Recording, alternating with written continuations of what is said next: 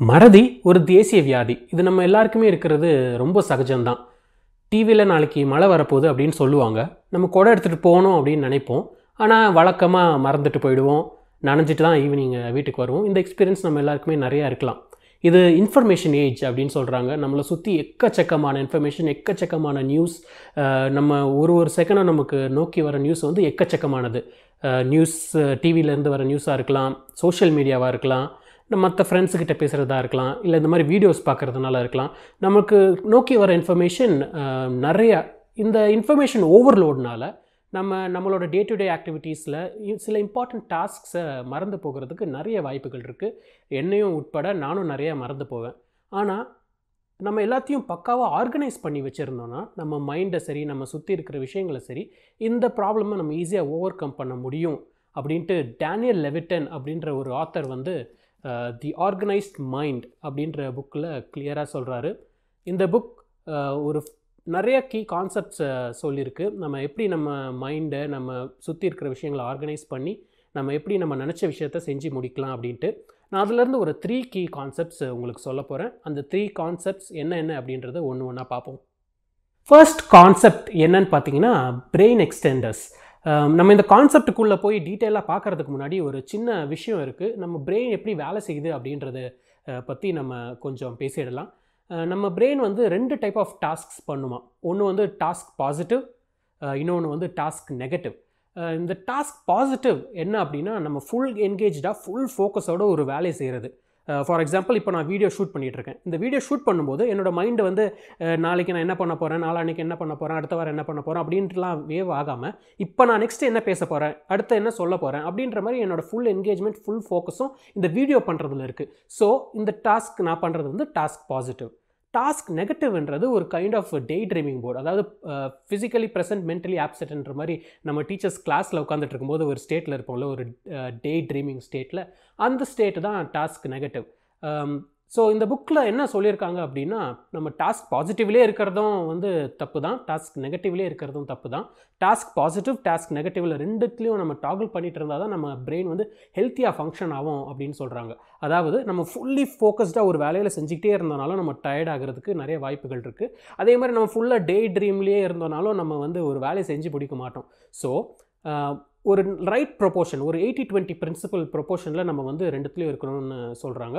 For example, ஒரு 2 hours நம்ம கண்டினியூஸாக வேலை பார்க்குறோம் அப்படின்னா, அதில் 1 hour 45 minutes கிட்டத்தட்ட வந்து நம்ம வந்து ஃபுல் ஃபோக்கஸோடு என்கேஜாக இருந்தோன்னா, இன்னொரு 15 minutes வந்து நம்ம இந்த டே ட்ரீமிங் மோடுக்கு போகணும் அப்படின்னு சொல்கிறாங்க. இந்த டே ட்ரீமிங் மோடு வந்து ஒருத்தருக்கும் டிஃபர் ஆகும். சில பேர் வந்து ஒரு சின்ன குட்டி தூக்கம் போடுவாங்க, அதாவது நாப்புன்னு சொல்லுவாங்க. அந்த மாதிரி சில பேர் மெடிடேட் பண்ணுவாங்க. இப்போ என்ன மாதிரிலாம் நான் ஒரு வாக் போயிட்டு வருவேன் வெளியே. அப்படியே ஒரு 15 minutes ஒரு வாக் போனோன்னா எனக்கு வந்து பிரெயின் வந்து அப்படியே கொஞ்சம் கிளியரான மாதிரி இருக்கும். நான் வந்து ஒரு தாட்ஸ் கேரியன் ஆகி என் ஃபோக்கஸ் வந்து கிளியராக இருக்கும். நெக்ஸ்ட்டு வேலை செய்கிறதுக்கு யூஸ்ஃபுல்லாக இருக்கும். ஸோ இந்த மாதிரி நம்ம ஒரு அந்த 2 hour ஒர்க்கை இப்படி ஆசிலேட் பண்ணி பண்ணோன்னா நம்ம பிரெயின் ஹெல்த்தியாக ஃபங்க்ஷன் ஆகும் அப்படின்னு சொல்கிறாங்க. இன்னொரு முக்கியமான பாயிண்ட் என்னன்னு பார்த்தீங்கன்னா மல்டி டாஸ்கிங். சில பேருக்கு பழக்கம் உண்டு. அதாவது ஃபோன் பேசிக்கிட்டே வண்டி ஓட்டுறது, இல்லை அந்த மாதிரி சில பழக்கங்கள் இருக்கும். ஆனால் மல்டி டாஸ்கிங் இஸ் டேஞ்சரஸ்ன்னு சொல்கிறாங்க. நம்ம பிரெயின் 100% வந்து ஒரு விஷயத்துக்கு நம்ம செலுத்தினா தான் அது வந்து நம்மளால் ஒழுங்காக கான்சன்ட்ரேட் பண்ணி பண்ண முடியும்னு சொல்கிறாங்க. வண்டி ஓட்டிக்கிட்டே ஃபோன் பேசுகிறவங்க நிறைய ஆக்சிடென்ட் ஆன கதையெல்லாம் உண்டு. ஸோ அதனால் நம்ம வண்டி ஓட்டுறோன்னா அந்த ஃபோக்கஸ் வந்து வண்டி ஓட்டுறதுல மட்டும் இருக்கணும். ஃபோன் பேசுகிறோன்னா ஃபோன் பேசுகிறது தான் இருக்கணும். ஸோ 2-3 விஷயம் அட் த சேம் டைம் பண்ணுறது வந்து எந்த விஷயத்துக்கும் அது கரெக்டாக இருக்காது. ஸோ மல்டி டாஸ்கிங்கை நம்ம முடிஞ்ச அளவுக்கு தவிர்க்கணும். அப்போ தான் வந்து நம்ம அந்த விஷயத்தை கரெக்டாக செஞ்சு முடிக்க முடியும் அப்படின்னு சொல்கிறாங்க. நெக்ஸ்ட்டு இந்த கான்செப்ட் ஆஃப் பிரெயின் எக்ஸ்டெண்டர்ஸ்குள்ளே இப்போ போகலாம். நான் இதுக்கு முன்னாடி ஒரு வீடியோவில் பேசியிருப்பேன், David ஆலனோட book getting things ton அப்படின்ட்டு. அதுலேயும் இந்த மாதிரி ஒரு டாப்பிக்கை டச் பண்ணியிருப்போம். அண்ட் அந்த வீடியோ பார்க்காதவங்க லிங்க் வந்து கமெண்ட்டில் இருக்கும், போய் அந்த வீடியோவை பாருங்கள். அந்த இதில் என்ன சொல்லியிருப்போம் அப்படின்னா, நம்ம brain is for creating ideas, not for storing அப்படின்ற மாதிரி சொல்லியிருப்போம். அதே தான் இந்த ஆர்கனைஸ்டு மைண்ட் அப்படின்ற புக்லேயும் சொல்லியிருக்காங்க. அதாவது நம்ம பிரெயினில் வந்து இப்போ நமக்கு தாட்ஸ் வருது அப்படின்னா, இப்போ ஒரு வேலை செய்ய போகுது அப்படின்னு வருதுன்னா, நம்ம பிரெயினில் அதை எடுத்துக்கிட்டே இருந்தோம்னா, இப்போ கொடை எடுத்துகிட்டு போனோம் அப்படின்ற ஒரு தாட் அதை நம்ம யோசிச்சுக்கிட்டே இருந்தோம்னா நம்ம அது அன்னெசரி, நம்ம மற்ற வேலையை அதை செய்யக்கூடாது அப்படின்ற மாதிரி சொல்கிறாங்க. ஸோ நம்ம அந்த விஷயத்தை நம்ம எம்டி பண்ணி வச்சிடணும் அப்படின்னு சொல்கிறாங்க. அதுக்கு ஒரு பிரெயின் எம்டி சிஸ்டம், இல்லை ஒரு பிரெயின் எக்ஸ்டெண்டர் சிஸ்டம் நம்ம உருவாக்கணும் அப்படின்னு சொல்கிறாங்க. நான் அந்த வீடியோவில் சொல்லியிருப்பேன், எனக்கு ஒரு நல்ல சிஸ்டம் சிஸ்டம் எதுனா எவர்நோட். ஸோ இப்போ எனக்கு அந்த மாதிரி இப்போ நாளைக்கு நான் கொடை எடுத்துகிட்டு போகணுன்றதை வந்து நான் ரிமைண்டராக போட்டு வச்சுப்பேன். நான் வீட்டை விட்டு கிளம்ப போகும்போது அந்த ரிமைண்டர் வந்து எனக்கு வரும். ஸோ நான் வந்து கொடை ஆட்டோமேட்டிக்காக எடுத்துகிட்டு போயிடுவேன். இல்லை சில பேருக்கு வந்து பேப்பர் பெனில் எழுதி வைக்கிறதா இருக்கலாம், இல்லை சில பேர் வந்து ஒயிட் போர்ட்ஸ் யூஸ் பண்ணுவாங்க, சில பேர் போஸ்டிட் நோட்ஸ் யூஸ் பண்ணுவாங்க. உங்களுக்கு எந்த மெத்தட் பிரெயின் எக்ஸ்டெண்ட் பண்ணுறதுக்கு யூஸ்ஃபுல்லாக இருக்கோ அந்த மெத்தட் நீங்கள் யூஸ் பண்ணணும் அப்படின்றது தான் இதில் முக்கியமான விஷயம். இப்போ அந்த கொடை எக்ஸாம்பிள் எடுத்துக்கிட்டாலும், இப்போ அந்த நியூஸ் நீங்கள் உடனே கேட்குறீங்க, உடனே கொடையை எடுத்து வாசல் கிட்ட வச்சுட்டிங்கன்னா நீங்கள் போகும்போது பார்க்கக்கூடிய இடத்துல உங்களுக்கு போகும்போது ஞாபகம் வந்துடும். ஸோ அந்த கொடை ஈஸியாக எடுத்துகிட்டு போயிடலாம். ஸோ நம்ம அதை மைண்டில் வச்சு இருக்கிறதுனால நம்ம மற்ற கான்சன்ட்ரேஷன் இருக்கிறதுனால அதுக்கு மறக்க நிறைய சான்சஸ் இருக்குது. அட் த சேம் டைம் நம்ம அதை மறந்துடக்கூடாதுன்னு நினச்சிக்கிட்டே இருந்தோம்னா நம்ம மற்ற வேலையில் ஃபுல் கான்சன்ட்ரேஷன் போகாமல் இருக்கிறதுக்கும் நிறையா சான்சஸ் இருக்குது. ஸோ இந்த மாதிரி நம்ம பிரெயினை எக்ஸ்டெண்ட் பண்ணுறதுக்கு, அந்த இன்ஃபர்மேஷனை டவுன்லோட் பண்ணி வைக்கிறதுக்கு, இல்லை பிரெயினை எம்ப்டி பண்ணுறதுக்கு ஒரு சிஸ்டம் நம்ம உருவாக்குறது ரொம்ப முக்கியம். நிறைய புக்ஸ் இதை சொல்லிக்கிட்டே இருக்குது, நானும் நிறைய வீடியோஸில் சொல்லிகிட்டே வரேன். ஸோ இந்த சிஸ்டம் க்ரியேட் பண்ணுறது ரொம்ப முக்கியம். உங்களுக்கு எந்த சிஸ்டம் யூஸ்ஃபுல்லாக இருக்கும்னு நீங்கள் நினைக்கிறீங்களோ அந்த சிஸ்டம் க்ரியேட் பண்ணி உங்கள் மைண்டை ஆர்கனைஸ்டாக வச்சுக்கணும் அப்படின்றது தான் இந்த பாயிண்ட். செகண்ட் இம்பார்ட்டண்ட் கான்செப்ட் என்னன்னு பார்த்தீங்கன்னா, ஆர்கனைசிங் டைம், ஹேண்ட்லிங் காம்ப்ளெக்சிட்டி. நம்ம வாழ்க்கையில் நிறைய காம்ப்ளெக்ஸ் சிச்சுவேஷன்ஸ் நம்மளுக்கு வரும், நிறைய காம்ப்ளெக்ஸ் டாஸ்க்ஸ் வரும். நம்ம அதை காம்ப்ளெக்ஸாக நினச்சி நம்ம வந்து நிறைய டிசிஷன்ஸ் எடுப்போம். ஆனால் டைம் ஆர்கனைசேஷன் மூலமாக இந்த ப்ராப்ளம்ஸை ஓவர் கம் பண்ணலாம் அப்படின்னு வந்து இந்த புக்கில் சொல்லியிருக்காங்க. அதுக்கு முன்னாடி வந்து ஒரு சிஇஓ எம்ப்ளாயி கம்பேரிசன் பார்த்துடலாம். ஒரு கம்பெனியில் சிஇஓ இருப்பாங்க, எம்ப்ளாயி இருப்பாங்க. சிஇஓக்கு வந்து ஒரு லாங் டேர்ம் விஷன் இருக்கும். அதாவது இப்போது அந்த கம்பெனி ஒரு சாஃப்ட்வேர் தயாரிக்கிறாங்கன்னு வச்சுக்கோங்களேன். இந்த சாஃப்ட்வேரை வச்சு நம்ம இப்படிலாம் க்ரோ பண்ணலாம், இந்த மாதிரி கிளையன்ஸை பிடிக்கலாம், இந்த மாதிரி டார்கெட் ஆடியன்ஸ் கிட்ட கொண்டு போய் ரீச் பண்ணலாம், இப்படி கம்பெனியை க்ரோ பண்ணலாம், இப்படின்ற மாதிரியான பிளான்ஸ் வந்து சிஇஓக்கிட்ட இருக்கும். எம்ப்ளாயி வந்து இந்த சாஃப்ட்வேரை பில்ட் பண்ணுறாரு இல்லையா? ஸோ இந்த சாஃப்ட்வேர் எப்படி நம்ம ஒழுங்காக பில்ட் பண்ணணும், அதை எப்படி இம்ப்ளிமெண்ட் பண்ணணும், அதில் ஏதாவது பக்ஸ் இருந்தால் ஃபிக்ஸ் பண்ணணும். ஸோ அந்த ஆக்சுவல் வேலை செய்கிறது எம்ப்ளாயி, பட் சிஇஓ வந்து அதை பிளான் பண்ணுற வேலை பார்ப்பார். ஸோ இதுதான் சிஇஓ எம்ப்ளாயி ஓட கம்பேரிசன். நம்ம வாழ்க்கையிலையும் ஒரு சிஇஓ ஒரு எம்ப்ளாயி எந்த வேலையை எடுத்துக்கிட்டாலும் நம்ம வந்து அந்த ரோலை பார்க்குறோம் அப்படின்றது வந்து ஒரு உண்மையான விஷயம். ஃபார் எக்ஸாம்பிள், ஒரு பர்சன் வந்து 6 monthஸில் நான் ஆண்ட்ராய்டு கற்றுக்கிட்டு ஒரு ஆண்ட்ராய்டு ப்ரோக்ராமராக ஆக போகிறேன் அப்படின்றது முடிவு பண்ணுறாருன்னு வச்சுக்கோங்க. இப்போ அந்த முடிவு பண்ணுற ரோல் தான் அந்த சிஇஓ. ஆனால் அந்த 6 monthஸும் உழைச்சி அந்த ஆண்ட்ராய்டை கற்றுக்கிறது வந்து ஒரு எம்ப்ளாயி ரோல். ரெண்டுமே ஒரே பர்சன் தான், பட் ஒரு சிஇஓ ரோல், ஒரு எம்ப்ளாயி ரோல் அந்த பர்சன் கிட்ட வந்து இருக்குது. ஸோ இப்போ அந்த பர்சன் வந்து நான் நிறைய சம்பாதிக்கணும் அப்படின்றது வந்து அவரோட தாட்னு வச்சுக்கோங்களேன். இப்போ போய் பார்க்குறாரு நம்ம எப்படி சம்பாதிக்கிறது. இப்போ ஒரு ஃப்ரெஷ் கிராஜுவேட் கம்ப்யூட்டர் சயின்ஸ்லேருந்து வெளியே வந்திருக்காரு. இப்போ என்ன நிறைய ஆப்பர்ச்சுனிட்டிஸ் இருக்குது. இப்போ வெப் டெவலப்மெண்ட் பண்ணலாம், ஆண்ட்ராய்ட் பண்ணலாம், iOS பண்ணலாம், பேக் அண்ட் பண்ணலாம், அது மாதிரி நிறையா இருக்குது. அவருக்கு ஆண்ட்ராய்ட் க்யூரியாசிட்டியாக இருக்குது. ஸோ நான் நெக்ஸ்ட் என்னோட 6 months இதில் இன்வெஸ்ட் பண்ணி ஃபோக்கஸில் நான் ஆண்ட்ராய்ட் கற்றுக்கிட்டு 6 monthsக்கு அப்புறம் நான் வேலைக்கு தேட ஆரம்பிச்சேன்னா எனக்கு ஈஸியாக வேலை கிடைக்கும், அந்த வேலையை வச்சு நான் நிறையா சம்பாதிக்க போகிறேன் இப்படின்ற மாதிரி ஒரு பிளான் போடுறாரு. ஸோ இது வந்து ஒரு 1 week எடுத்துக்கிறாரு. இதுதான் சிஇஓ வேலை. அவர் பிளான் பண்ணிட்டார். ஸோ நெக்ஸ்ட் 6 months அவர் வந்து கரெக்டாக அந்த ஆண்ட்ராய்டை கற்றுக்கணும். ஆனால் நடுவில் அந்த சிஇஓ வந்து எட்டி பார்த்துட்டு ஆண்ட்ராய்டு போராக தெரியுது, நான் வந்து வேறு மாதிரி போகிறேன் அப்படின்னா அந்த ரோல்ஸ் வந்து அங்கங்கே மாறுபடுறதுனால நம்மளுக்கு நிறைய வேஸ்டேஜஸ் நடக்குது. ஆனால் இந்த டைம் மேனேஜ்மெண்ட்டில் என்ன சொல்கிறாங்க அப்படின்னா, நம்ம அந்த சிஇஓ ரோலுக்குன்னு ஒரு டைம் ஒதுக்கிட்டு அந்த எம்ப்ளாயி ரோலுக்குன்னு ஒரு டைம் ஒதுக்கிட்டு ரெண்டுமே அடிக்கடி கான்ஸ்டண்ட்டாக ஸ்விட்ச் பண்ணக்கூடாது. இதுக்கு இந்த டைம்னா அதுக்கு அந்த டைம், இதுக்கு அந்த டைம்னா அதுக்கு அந்த டைம் அப்படின்ற மாதிரி நம்ம ரெண்டுத்தையும் நல்லா செக்ரிகேட் பண்ணிவிட்டு அந்தந்த ரோலை அப்பப்போ ப்ளே பண்ணோன்னா நம்மளுக்கு வந்து அந்த பெட்டர் ஆர்கனைசேஷன் இருக்கும், டைமை பெட்டராக ஹேண்டில் பண்ணலாம் அப்படின்ட்டு. இது அந்த 6 months லாங் டேர்ம் கோல் இல்லாமல் நம்ம ஷார்ட் டேர்ம் கோல்ஸ்க்கும் பண்ணலாம். ஒரு விஷயம் இன்றைக்கி நம்ம பண்ண போகிறோம் அப்படின்றத பிளான் பண்ணுறோம். நான் முதல்ல அந்த விஷயத்தை செஞ்சதுக்கப்புறம் தான் அது கரெக்டாக இல்லையான்றதை யோசிக்கணும் அப்படின்னு சொல்கிறாங்க. இப்போ நான் நெக்ஸ்ட் 10 minutes வந்து இந்த வீடியோ பண்ண போகிறேன் அப்படின்னா, நான் இந்த வீடியோ பண்ணிகிட்டு இருக்கும்போது ஐயோ இது பண்ணலாமா வேணாமா நான் யோசிச்சுட்டு இருந்தேன், என்னால் பண்ண முடியாது.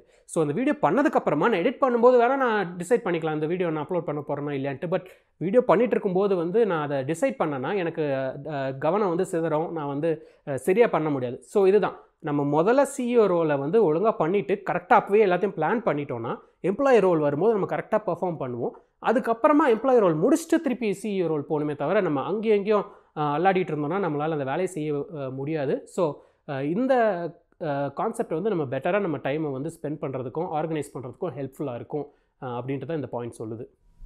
தேர்ட் இம்பார்ட்டன்ட் கான்செப்ட் என்னன்னு பார்த்தீங்கன்னா ப்ரொக்ராஸ்டினேஷன் இதை பற்றி ஒரு ஃபுல் வீடியோவே நான் பண்ணியிருப்பேன் நம்ம ஜேன் புர்கா லினோரா யுவனோட ப்ரொக்ராஸ்டினேஷன் அப்படின்ற புக்கில் இருந்து. அந்த வீடியோ வந்து இதை விட நல்லா டீட்டெயிலாக ப்ரொக்ராஸ்டினேஷனை பற்றி எக்ஸ்பிளைன் பண்ணியிருக்கோம். இந்த கான்செப்ட் உங்களுக்கு புரியணும்னா அந்த வீடியோ செக் பண்ணுங்கள், கமெண்ட்ஸில் லிங்க் இருக்கும். முதல்ல இந்த புக்கில் ப்ரொக்ராஸ்டினேஷன் பற்றி என்ன சொல்லியிருக்காங்க அப்படின்றது பார்ப்போம். ப்ரொக்ராஸ்டினேஷன்றது வந்து நம்ம மைண்ட் ஆர்கனைசேஷனுக்கு ஒரு டிஸ்டர்பன்ஸாக இருக்குது அப்படின்னு சொல்கிறாங்க. அதுக்கு ஒரு 3 இம்பார்ட்டண்ட் ஃபேக்டர்ஸ் சொல்கிறாங்க. ஏன் வந்து நம்ம ப்ரொக்ராஸ்டினேட் பண்ணுறதுனால நம்ம மைண்டு வந்து அஃபெக்ட் ஆகுது அப்படின்ட்டு, இல்லை கிட்டத்தட்ட ஏன் ப்ரொக்ராஸ்டினேட் பண்ணுறோம் அப்படின்ற மாதிரி கூட சில பாயிண்ட்ஸ் இருக்குது. ஸோ அதில் வந்து முதல் விஷயம் என்னன்னு பார்த்தீங்கன்னா டைம் ஹொரைசன். முதல்ல நம்ம வந்து எந்த ஒரு வேலையும் வந்து நம்ம அதோட ரிவார்டை நினச்சி தான் பண்ணுவோம். சில வேலைகள் வந்து இமீடியட்டாக ரிவார்டு வரும், சில வேலைகளுக்கு வந்து லாங் டேர்மாக ரிவார்டு வரும். ஒரு உதாரணம் எடுத்துக்கலாம். ஒரு இமீடியட்டாக ரிவார்டு வரது வந்து நான் இப்போது ஒரு செல்ஃபி எடுத்து நான் வந்து ஃபேஸ்புக்கில் போடுறேன். என்னோடய ஃப்ரெண்ட்ஸ் ஒரு 50-60 பேர் வந்து அதுக்கு லைக் போடுறாங்க. ஸோ இது வந்து ஒரு இமீடியட்டான ரிவார்டு. ஆனால் நான் 6 months செலவழித்து ஒரு ஆண்ட்ராய்டு ஆப் எப்படி டெவலப் பண்ணுறதுன்னு கற்றுக்கிறேன்.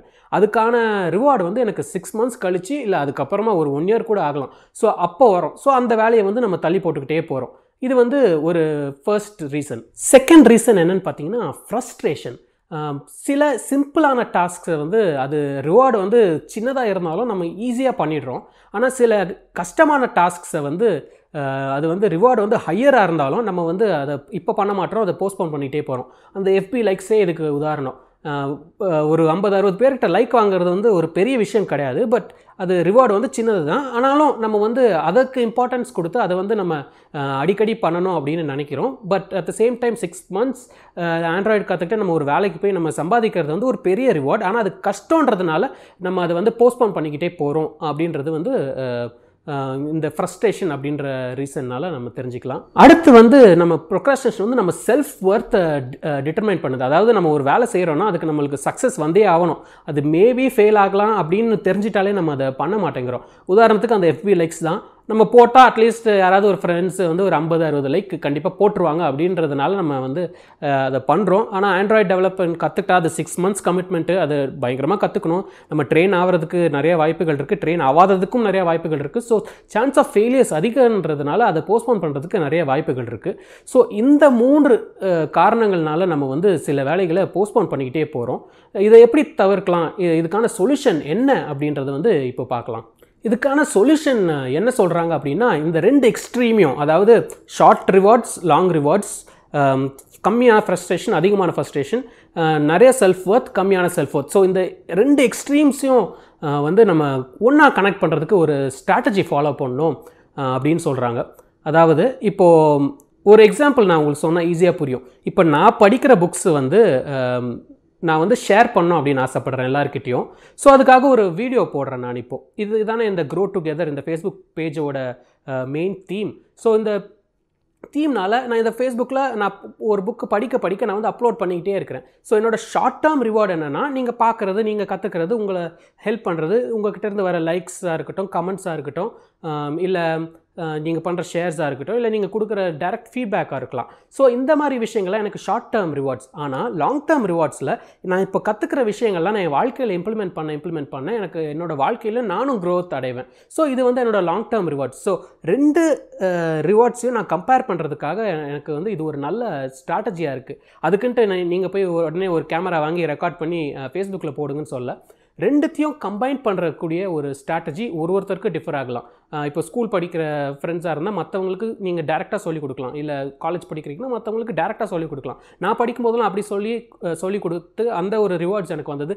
டிஸ்கஷன் நடக்கும்போது அதில் போய் பேசுகிறது. ஸோ இந்த மாதிரி விஷயங்கள்லாம் பண்ண எனக்கு வந்து அப்போவே அந்த ஷார்ட் டேர்ம் ரிவார்ட்ஸ் வந்தது. அட் த சேம் டைம் நானும் வந்து கற்றுக்கிட்டு இருந்தேன். நானும் எக்ஸாமில் நல்லா மார்க் ஸ்கோர் பண்ணுறதுக்கு அது ஹெல்ப்ஃபுல்லாக இருந்தது.